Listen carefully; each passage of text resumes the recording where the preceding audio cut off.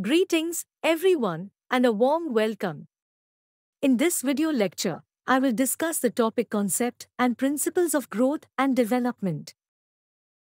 Let us first try to understand what is growth and development. Growth and development are two distinct but interconnected processes that occur throughout an individual's lifespan. While growth refers to the physical changes in size, structure, and quantity, development encompasses broader changes in psychological, cognitive, emotional, and social aspects. Growth involves measurable and observable changes in the body. It includes physical aspects such as height, weight, muscle development, and the maturation of organs. An example of growth is the increase in height and weight during childhood and adolescence. Development is a more comprehensive concept that goes beyond physical changes. It includes advancements in cognitive abilities, emotional regulation, social skills, and overall maturity. Development is a lifelong process that continues even after physical growth ceases. Examples of growth and development. 1. Physical growth. In early childhood, physical growth is evident as a child gains height and weight. This growth is accompanied by motor skill development, such as learning to crawl, walk, and manipulate objects. A child's increased physical abilities contribute to their exploration of the environment. 2. Cognitive development. Cognitive development involves the growth of mental processes, such as memory, problem solving, and language acquisition. As a learner progresses through school, cognitive abilities mature. For example, a child learns to read and write, demonstrating advancements in cognitive skills.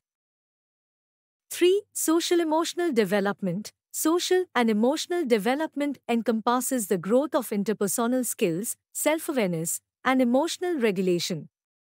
A teenager navigating peer relationships and forming a sense of identity is an example of social-emotional development influencing the learning process. 4. Moral development. As learners mature, they develop a sense of morality and ethical reasoning. This growth may manifest in a student's understanding of right and wrong, empathy for others, and the ability to make ethical decisions in academic and personal contexts. 5. Psychosocial development. Psychosocial development, as proposed by Erik Erikson, involves the resolution of various psychosocial crises at different life stages. For example, a high school student may experience the crisis of identity versus role confusion, influencing their choices in academic and career pursuits. Understanding the concepts and principles of growth and development is crucial for educators. It informs teaching strategies, curriculum design, and the creation of environments that support learners at different stages of development. Recognizing the interconnected nature of physical, cognitive, and socio-emotional aspects enhances the effectiveness of educational practices. Let me now discuss the various principles of growth and development.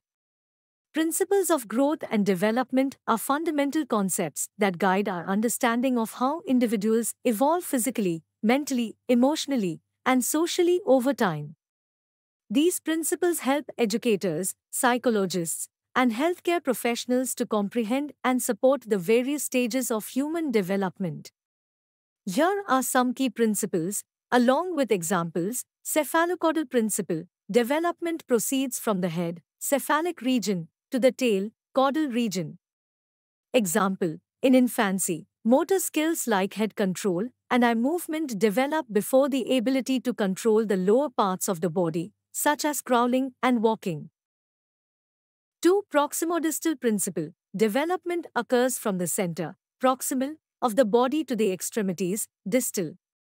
Example, in early childhood, a child gains control over the muscles in the torso before mastering fine motor skills like using fingers to grasp small objects.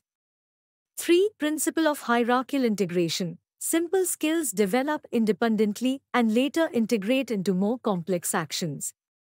Example, a child learns to roll over, sit, and crawl before eventually integrating these skills to stand and walk. 3. Principle of independence of systems. Different systems of the body develop at different rates. Example: cognitive development may progress independently of physical growth. A child may understand abstract concepts before having the physical ability to perform certain tasks. 4. Principle of interdependence of systems. Various aspects of development are interconnected and influence each other. Example: emotional well-being can impact cognitive development. A child experiencing emotional distress may have difficulty concentrating in school. 5. Principle of plasticity. The degree to which traits or abilities can be modified or altered by environmental factors. Example: early intervention programs can positively influence a child's cognitive development, even if they face initial challenges. 6. Principle of individual differences. Each individual is unique and will develop at their own pace. Example: two children of the same age may reach developmental milestones like walking or talking at different times. 7. Principle of continuity discontinuity. Development is viewed as a gradual, continuous process or as a series of distinct stages.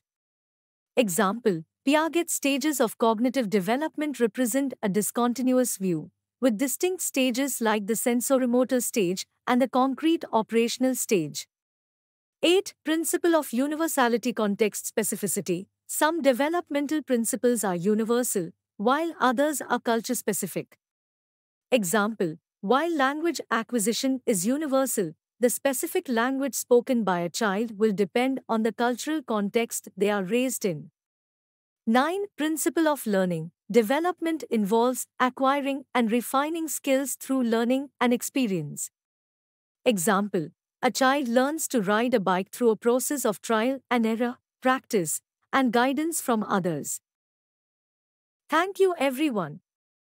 If you're passionate about education and teacher training, consider subscribing to my YouTube channel Education and Teacher Education at Shokeen Bilal.